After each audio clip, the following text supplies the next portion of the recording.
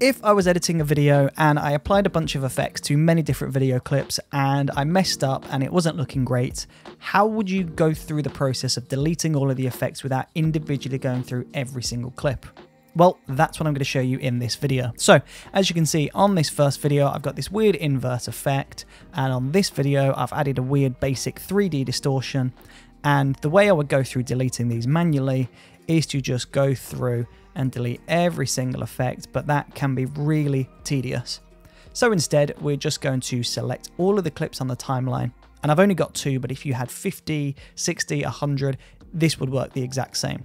So select everything that you want to affect, right click, and we'll go up to remove attributes. That's at the top. And now you can see everything that we tick is going to be removed. So let's say we're happy with the motion, we're happy with opacity and time.